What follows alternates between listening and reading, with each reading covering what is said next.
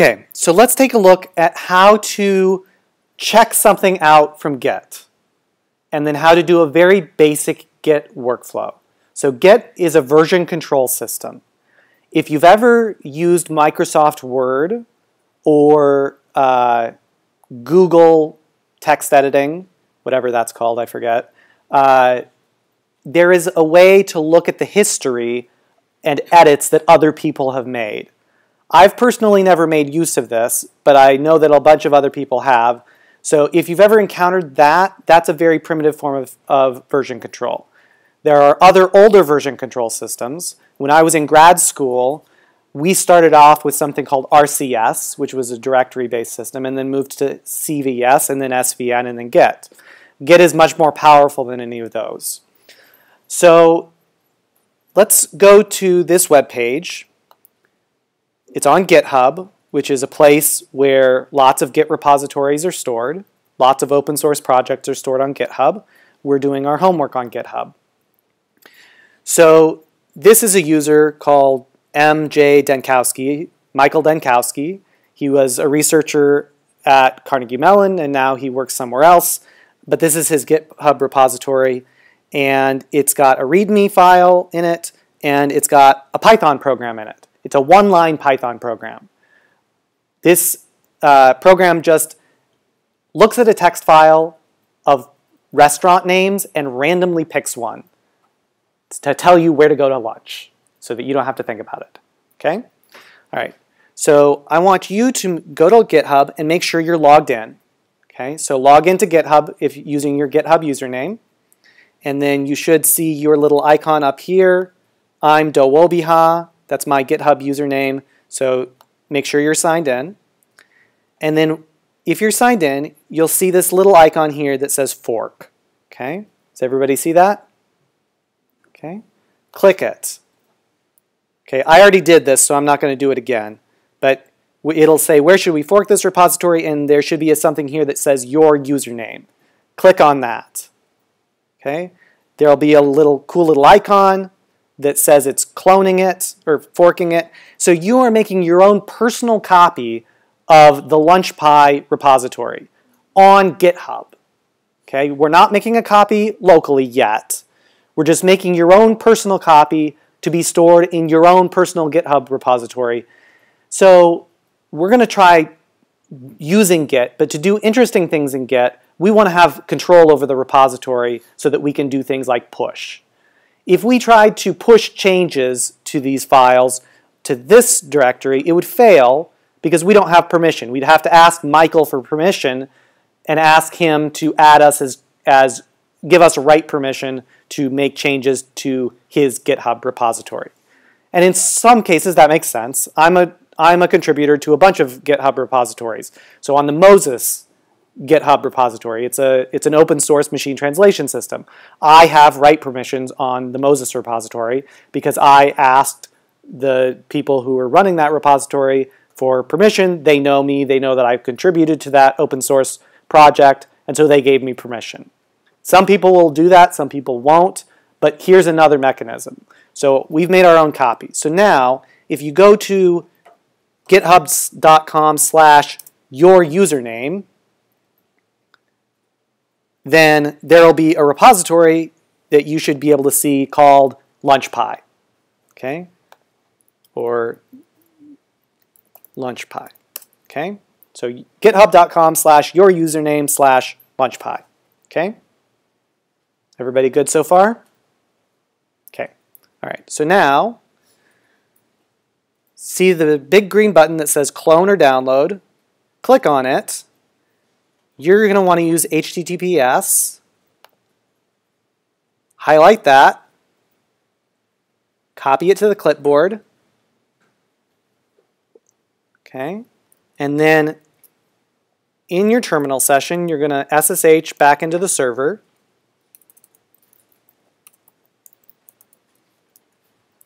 Okay.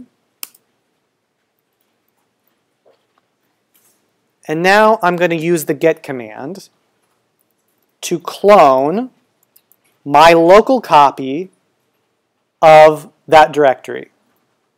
Okay?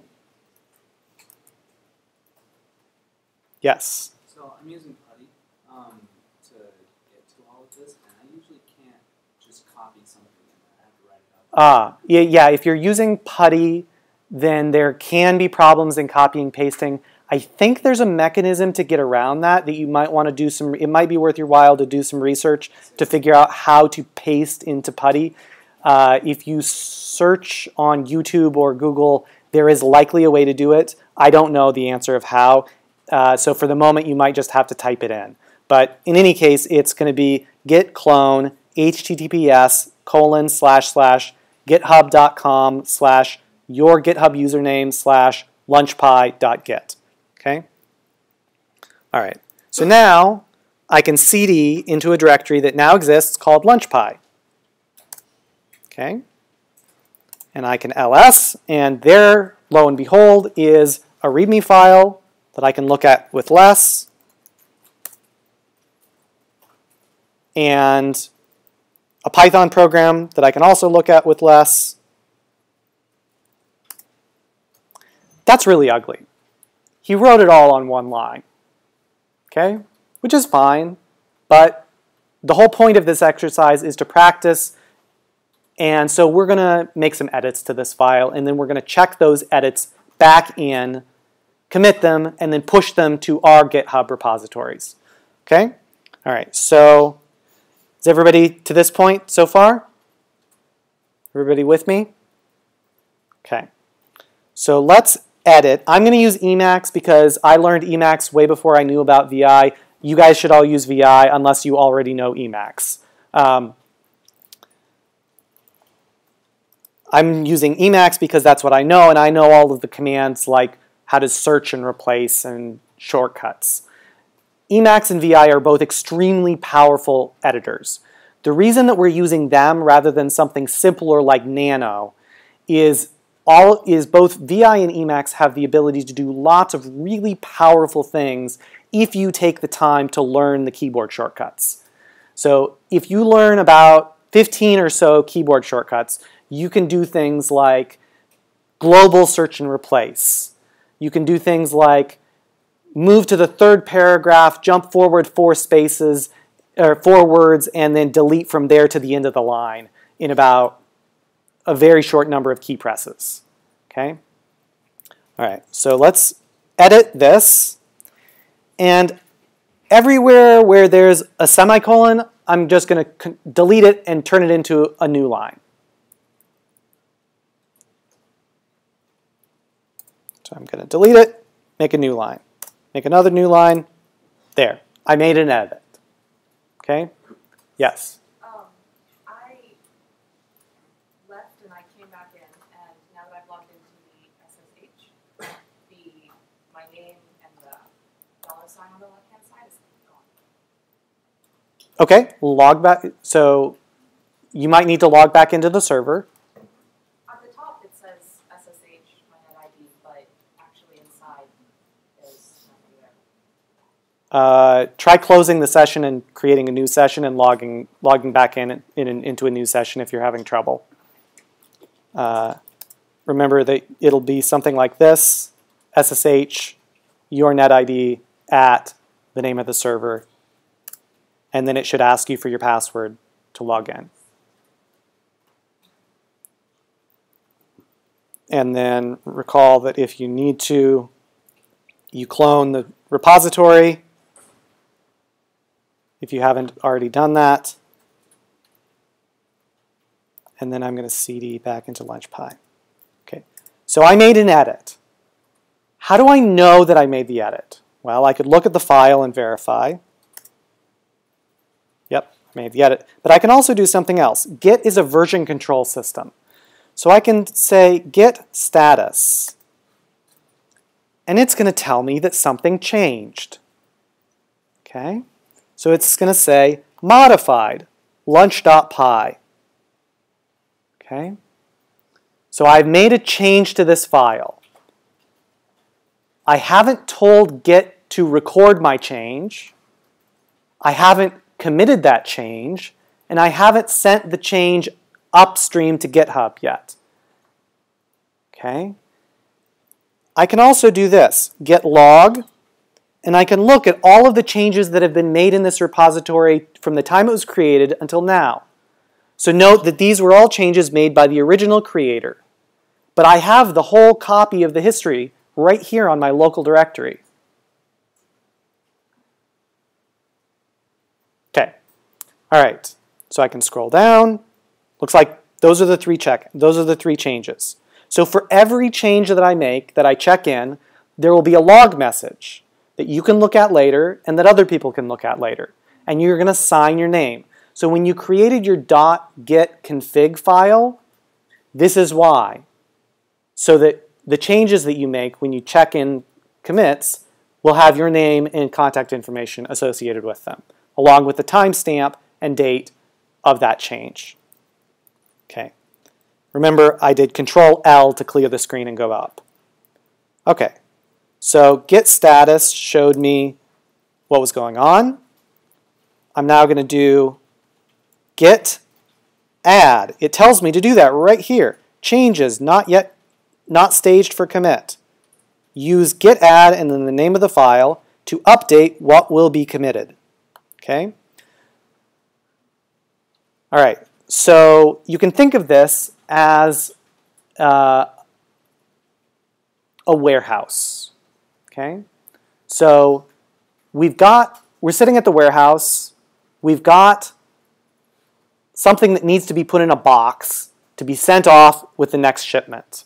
Okay? So I'm going to git add lunch.py.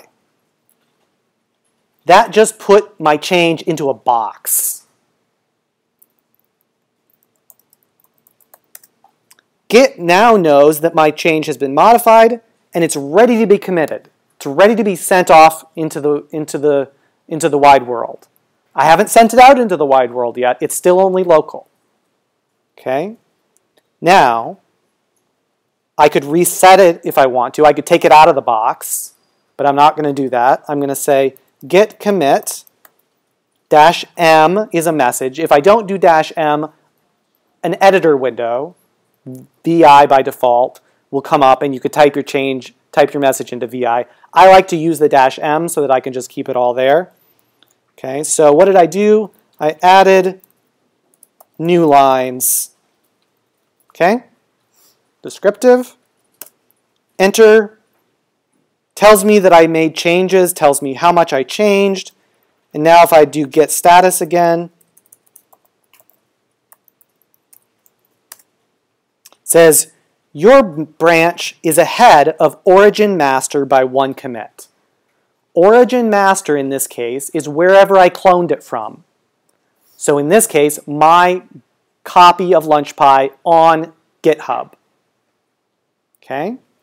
If I do git log, I will see that on this local copy of my repository, my commit was made. There's my commit message. Here's the time and date that I did it. Here's a really long and unwieldy hash code that is the name of my commit. So if I copy that, I can do git show, put that long unwieldy thing there, or just the beginning part. If I did git show 74 EDD, it's going to give me the same thing. And it shows me my changes. Okay, so the red is what I deleted, the green is what I added. Okay, so I'm going to quit that by pressing Q. Okay, so now git status tells me there's nothing to commit. So now I've taken my change, I've put it into the box, I've taken the box, I've put it on the outgoing, whatever that's called, at a warehouse, the truck dock. I've put it on the dock for the truck, and all I have to do is tell the truck driver to take it and go away. Okay? So now I'm going to say git push origin master. Okay? So I'm telling Git to push my local changes to the master branch of origin, where origin here is wherever I cloned it from. I hit enter, asks me for my GitHub username, asks me for my GitHub password, I got my password wrong. I try it again.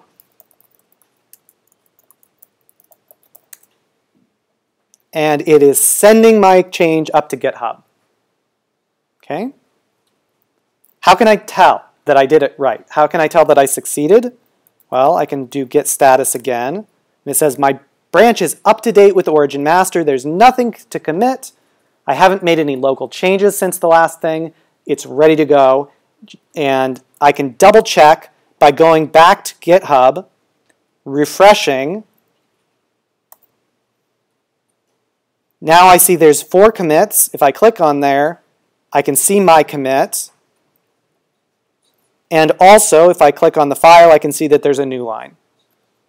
So I've been following along doing all of this, but I just did the git push origin master, and it tried to send it to Denkowski's. Okay, if it tries to send it to the original Denkowski repository, then that means that when you clicked on the little green button right here, you were still on Michael Denkowski's GitHub page to do it, and not your own.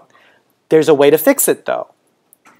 Okay, so you could delete the whole repository and then start over and clone it from the correct one. Or if you don't want to do that, you could do ls-a. Anybody remember what -a does for ls? It shows all files, even hidden files. Okay? There's a directory called .git. Okay? Inside .git, there's a bunch of stuff, including all of your history, all of your changes. Everything lives there. Everything about your repository, except the actual files, lives in that directory, including the configuration. If you edit that, you could change. So here you see my remote is called origin, which is why I typed origin when I did my push. And you can change, so right here, yours, if you clone from the Denkowski repository, will say MJ Denkowski. So you would edit that file to have your URL instead of his. How did you go there again? How did I open this file? So I did Emacs, or you could do VI, and then .git config while I was inside the LunchPy directory. Now you have to be careful when you're doing that. You're kind of playing with fire editing that file, but if you know what you're doing, it's completely safe. There's alternate ways of doing it. There's a git command that will edit this file for you. So I believe it's git remote remove origin, and then you would do git remote add origin with a new URL. Okay? All right. So now we made some edits, okay? But we never tried running this thing. Let's try running it. Okay? Well, wait, let's check. ls-l.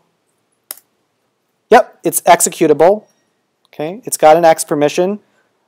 I also know this because it's green, and the way I have bash configured, things that are executable show up in a special bold color. Okay, so let's run LunchPy. Oh, it's giving me some options. Okay, I can either provide options or I can edit a .lunchrc file. Let's do that. Okay, so open vi ~.lunchrc. So it's going to be a hidden file in my home directory, and it's going to be called .lunchrc. I'm going to go into insert mode. I'm going to put a couple of restaurants. I like eating lunch at the bread company. Where else? Where else? What's the place right next to the bread company? Espresso Royale. I can't spell that. The other place. What's the place? The empanada place. Manolos. Manolos.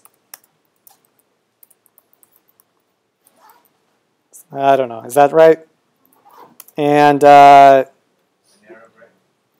Yeah. Well, no. I never bothered to go up to Green Street. I always eat on this side of campus.